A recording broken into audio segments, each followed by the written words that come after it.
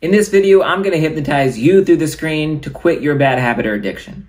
Whether you want to stop smoking, stop vaping, quit overeating to help you lose weight, stop biting your nails, stop self-sabotaging, whatever change you need to make in your life, whatever you need to overcome, this video is going to help you do just that.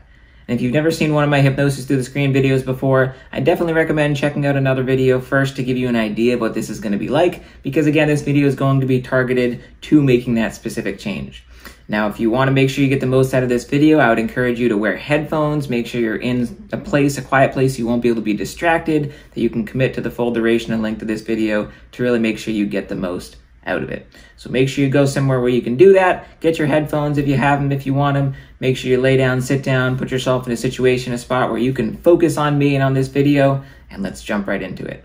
If you're ready to get hypnotized, the last thing that I'll say too is know that hypnosis is not mind control. The things that I say in this video are not just going to magically happen. As much as I wish I could just snap my fingers and make your addiction go away, it doesn't work like that. The thing is that I can't make you change anything, but what I can do is help you make that change. I can't change you, but I can help empower you to make that change, and that's what I'm going to do through this video, through hypnotizing you through the screen. So if you're ready to make that happen, lay back, sit back, and let's do this thing. So as you listen to the sound of my voice, as you focus on this video, allow yourself to take a deep breath in, let it out, focusing on me, doing great. Allow yourself to take another gentle breath in, and let it out, and that's right.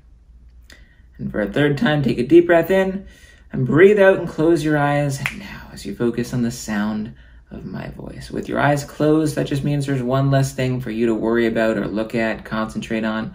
All you have to concentrate or focus on is the sound of my voice.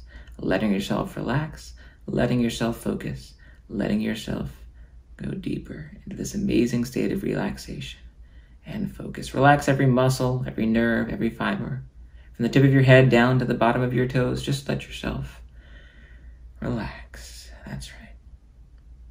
That's right. Imagine right now as I count down from 5 to 1, imagine you're standing at the top of a staircase in your mind, and each number I count down, you take a step down that staircase, telling yourself how much deeper you're relaxing, how much further you're going into this amazing relaxed state. Starting with the number 5. That's right, even deeper, even further. Take another step into the number 4. The more you hear my voice, the more you focus. The more you focus, the more you hear my voice. And the more you hear my voice, the more you relax. The more you relax, the more you hear my voice. The more you hear my voice, the more you relax.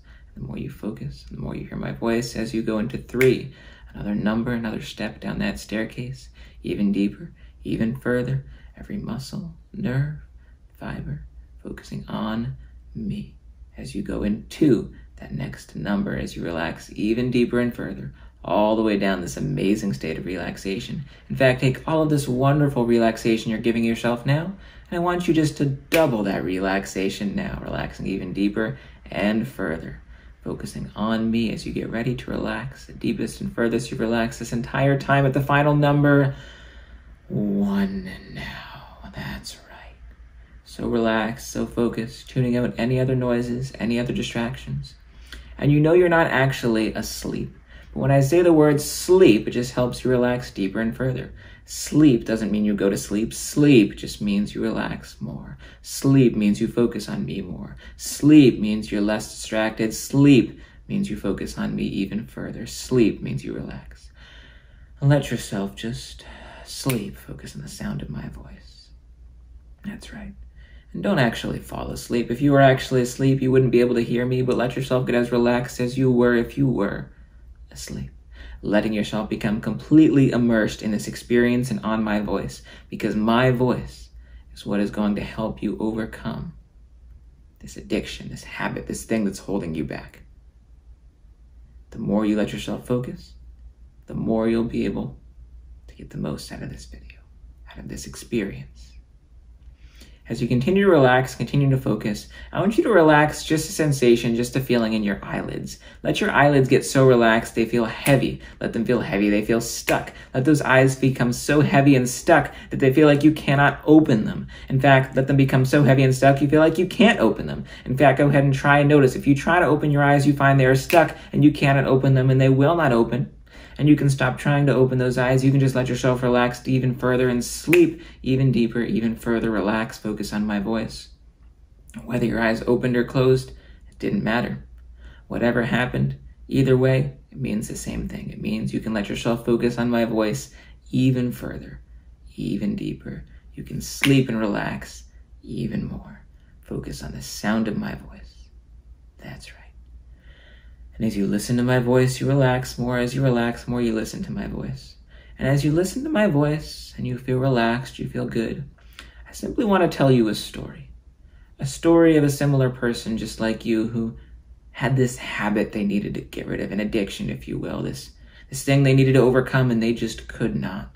They tried everything, and they tried all these different techniques or methods or therapies, and nothing seemed to work, and they just resigned themselves to the fact that they could not change. They could not quit. Until one day, this person was at home sitting at their kitchen table when their small little child comes bursting into the room. Bursting into the room, crying her eyes out. And she looks up at this person and goes, I don't want you to die. And of course, this person tries to console their little girl and says, oh, honey, don't worry. I'm not going to die. I'm not going to go anywhere. Why would you say that? And the little girl is distraught, and she looks up at her parent and goes, I don't want you to die. I heard you on the phone with the doctor, and they said that addiction, that thing is going to kill you, and I love you. I don't want you to die. And they try to console their daughter even further, and they say, hey, don't worry. I'm not going to go anywhere. I'm fine. I'm not going to die until you grow old. Everything is going to be fine. And yet, the little girl is still distraught and looks up into her parents' eyes. The next thing that she says breaks their heart, because she looks up at that person who raised her, and she says, you can't die because I want you to be there when I get married. And at that moment, that person suddenly quit. From that moment on, they never indulged in their addiction or habit again, because they didn't really care how their decision was affecting them or the pain it was causing them in their life, but you know that they cared about their little girl. And as soon as they realized that their decision was causing pain to the person they loved the most, they resolved within themselves that they would change right here, right now, that this was their moment, that they had to make a decision. And all it took was that decision. Because all change is not a matter of ability. It wasn't that they couldn't change. It's that they didn't. They didn't have enough of a reason. Until their daughter gave them that reason. And they became free. You see, this thing that you're overcoming has nothing to do with your ability to overcome it. It has everything to do with the reason. The reason you haven't done it yet. And think about this. If you knew that the next time you gave into your addiction, the next time you gave into your habit, the person you loved the most would die, would you choose to indulge in that habit again? No. You would find a way, you would make a way to make sure you never did it again so that the person you cared about would live. And yet, if in that hypothetical it would be that easy, why can't it be that easy without that hypothetical? You see, through this process, through this next visualization we're about to do, I'm going to help you find that reason, find that motivation, find that drive. Because an addiction is not addicting because you can't overcome it. The addiction is simply addicting because you haven't decided to. And some part of your brain doesn't think that it's that simple. It likes to overcomplicate it. But in reality, it's far more simple than you realize. This big thing we like to complicate as an addiction or a bad habit or something we can't quit, all it is a decision. All it takes is a choice. A choice you have to make. And as you think about what it would take to make that choice, I want you to imagine the room you're in suddenly starts to fade away. And even though your eyes are closed and you're focused on my voice, imagine the room fades away, the walls, the furniture, where you're sitting or lying, it all just fades away. And imagine you now suddenly find yourself in what looks like an elevator. It's a small little box, a small little room. It looks like an elevator, but this is no elevator. This is, in fact, a time machine. And in a moment, the time machine is going to take you to a few different instances in time. And the first I want you to think of is a happy memory, a happy moment, something in your life that was really pleasant, a really fun memory that brings you joy that happened before your addiction or your habit started. Think about that time. Think about the people you were with, how much fun that moment was, how much joy that thing brought you. And as you think about that memory, you notice the walls start to fade again. And you suddenly find yourself in that moment from however long ago this memory was. But you're in that moment almost as if you were a ghost. You can see and hear the people around you, but the people around you can't see or hear you. But you can see yourself and how much fun you're having in this moment. You can see the joy all over your face. You can see the laughter, the smiles, how much fun people around you are having. And you notice how alive you feel. And some part of you starts to wonder as you notice this amazing memory, how many more of these memories could you have had if you didn't give in to this addiction? How many moments like these have you robbed yourself from by choosing to start this bad habit? By choosing to not quit? By choosing to stay stuck? By not making a decision that could change your life? By choosing to let this addiction control you instead of controlling it? How much more of these moments could your life have had? And now, well, your addiction may not seem like that big of a deal to you. It has bigger of an impact than you realize. Even little subconscious impact. You may think, oh, just this little thing that I do wouldn't stop me from having moments like these, but the subtle subconscious sabotage that this thing has done to you is beyond your recognition. It is subconscious. And yet, dozens of moments like these, you've robbed yourself of. And you'll continue to rob yourself of if you continue to indulge in this habit, in this addiction, in this thing that's controlled your life up until now. Think of how happy you were. Notice the smiles, notice the joy. Notice what was and think about what could be.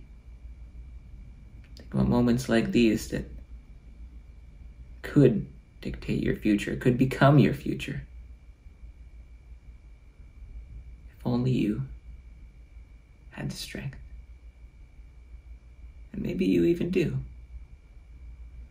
But if only you could live with more moments like these. As this moment around you fades away and you find yourself back in the elevator room, back in the time machine, and back thinking about what can be, about what was, about what is.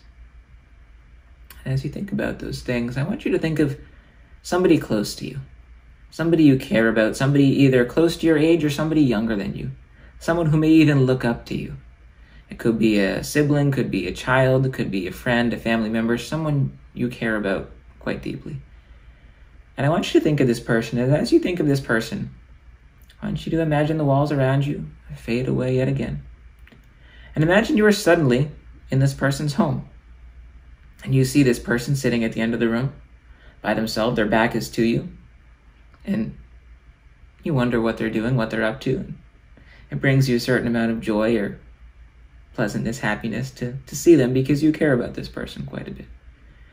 And again, like a ghost, you can see and hear them, but they can't see or hear you. And out of curiosity, you walk over to them to see what they're doing, to see what they're up to. But you notice that they too are indulging in your addiction. This habit that you thought was just yours has rubbed off on them. Because little did you know that they looked up to you, and they still do. And they see you as a role model. And yet, your decision, your choice, it's not a good one. And yet, they still imitated it. They still thought it was a good idea, and here they are, just as stuck as you. Your decision to not quit, your decision to continue to stay stuck, has caused them to experience the same level of stuckness.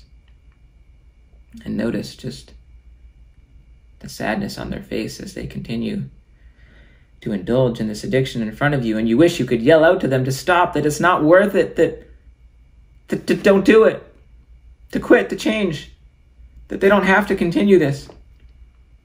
And yet they do, because they see you doing the same. And you don't realize how much of an impact you have on their life. You don't realize how much they look up to you, how much they imitate you. And seeing the choices you've made have inspired the choices they've made. You start to wonder that just maybe, if you were to make a choice, if you were to make a decision, and that just maybe and hopefully they would model that choice as well.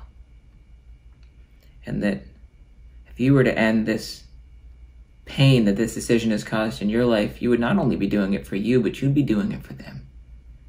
You'd be doing it for this person you loved, that you may not even have known the impact your decision has had on them, but it certainly has. And know that they care a lot about you, and the decisions you're continuing to make continue to cause pain to not only them, but to the other people close to you, the other people you care about. You have no idea the amount of suffering and pain your decision continues to bring them. Again, even if it's subtle, even if you may realize, oh, it's not that bad, just this little thing that I do to myself, how does it affect them? It affects them in far more ways than you know.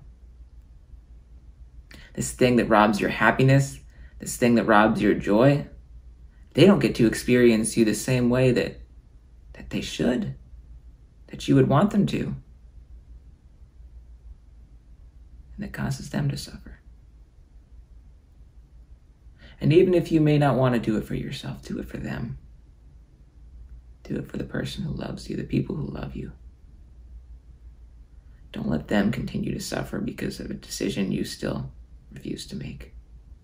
Now is the time. Now is the moment. Don't let another day go by where your decisions continue to hurt those around you. It's time to make that change. And as the walls fade away once again, you find yourself once again back in this elevator room, back in this time machine, thinking about the impact that your decisions have made. Impacts that are far greater than you've realized. Impacts that have spread to the people around you. That you are a beacon, whether you realize it or not.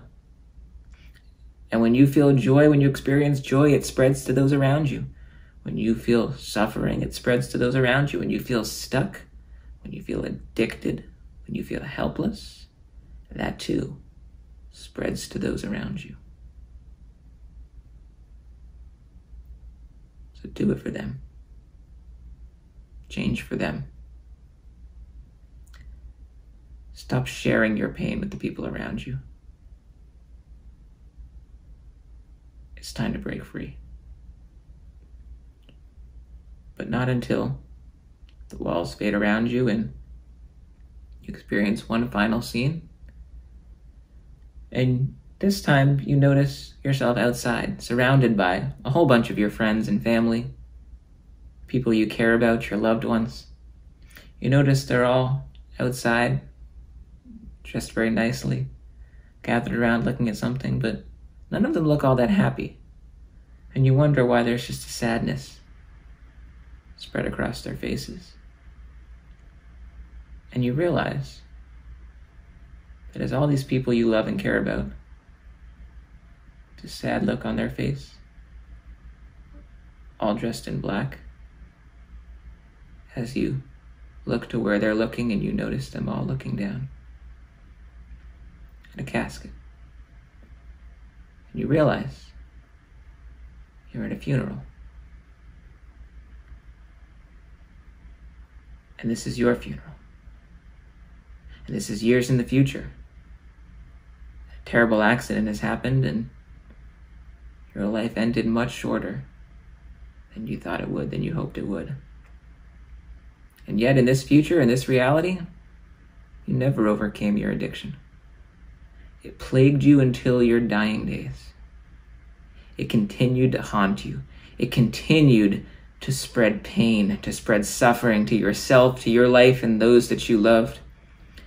And you notice, you can see it written on the faces of your loved ones, that as much as they wish they could smile and laugh about all the fun moments and the joy that you spread, all they can help but think about is how this addiction took you to the grave with it. That it never let you go. Or rather, you never let it go. That it sucked the life out of you. It sucked the happiness out of you. Until one day, there was no more life for it to take.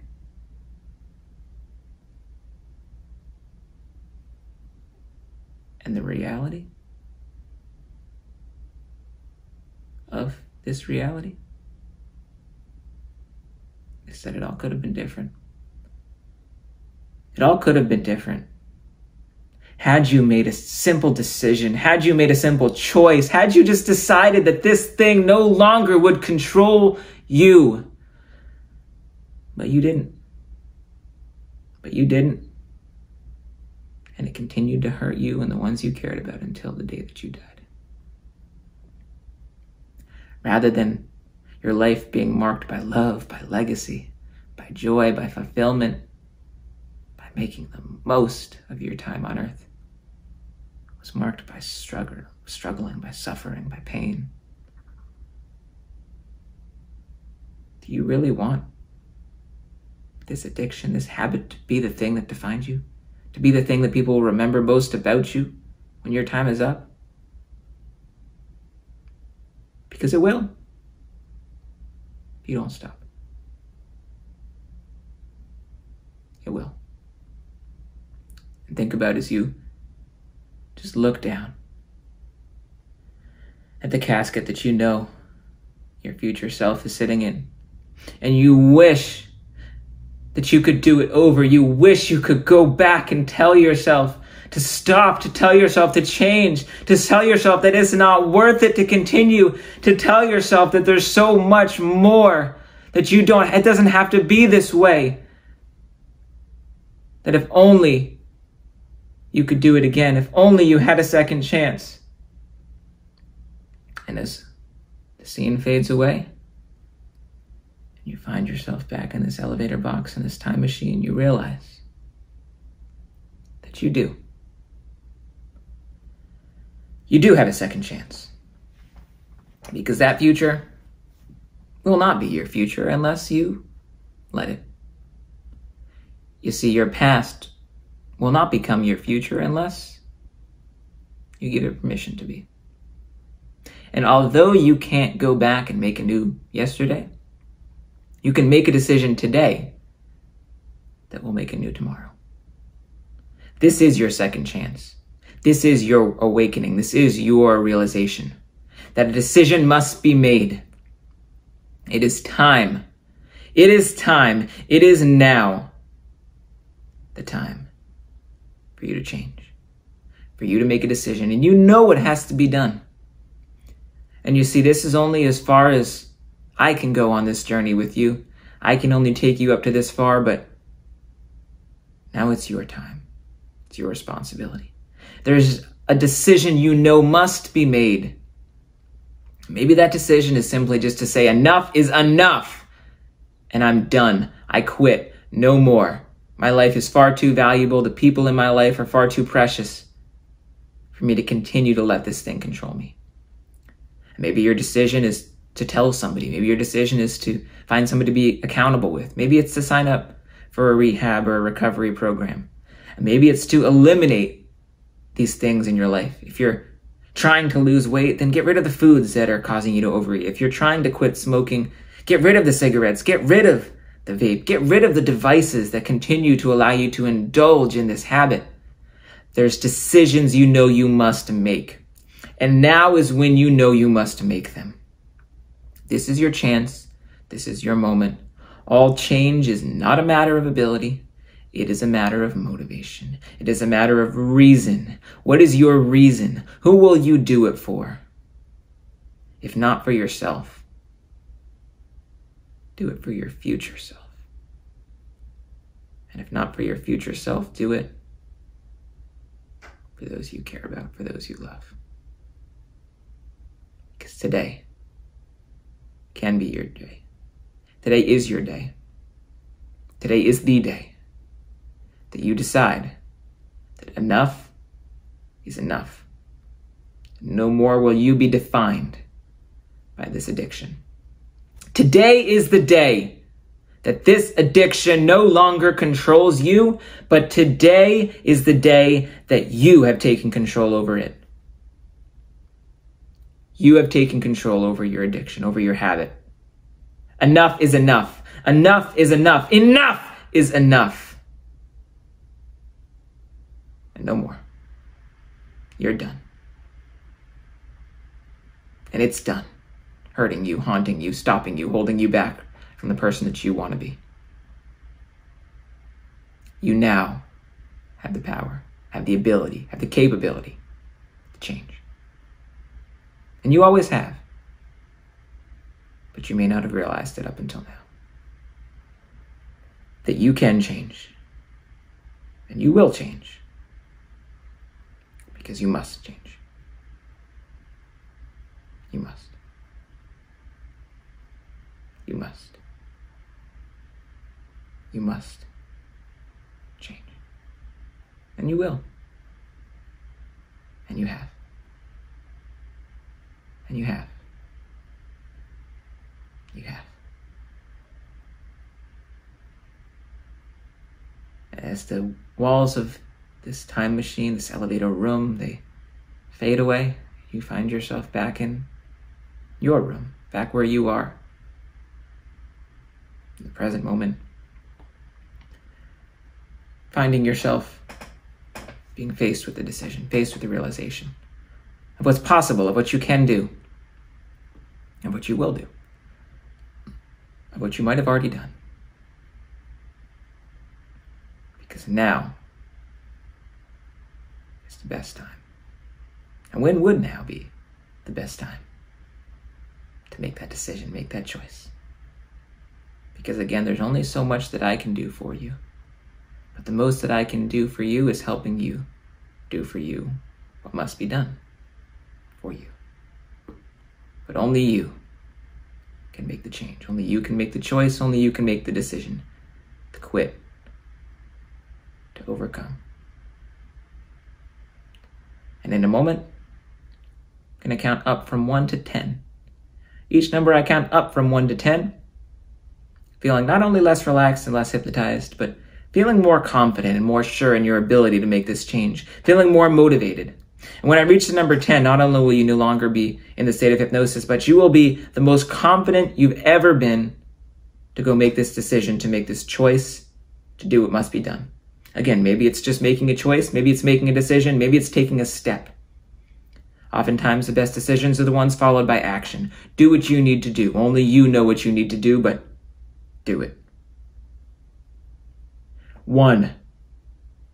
This change that must be made for you and those around you. 2, make your life even better, even more amazing through this decision. 3, no longer letting it hold you back. 4, no longer letting it define you. 5, feeling full of energy, full of confidence, full of life, less relaxed, less hypnotized as you continue to focus into 6, feeling more alive, more confident, more capable than ever, knowing you can make this change, knowing the ability to make this change is within you and it always has been. 7, feeling amazing, confident, motivated. You can do this. 9, today is the day. Enough is enough. The decision must be made, and it has been made now at the final number. 10, eyes open, wide awake, feeling amazing and incredible in every single way.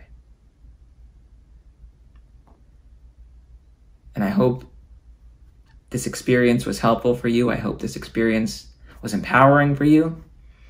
And different people will watch this video and have different results. For some of you, you may watch this video and after one time watching it, listening, experiencing this visualization, this hypnosis, that's all it takes. For some of you, it may be helpful to watch this multiple times to really let this idea sink in. But at the end of the day, remember that my power is not really the power of anything I can do to you. My power is me helping you untap your power.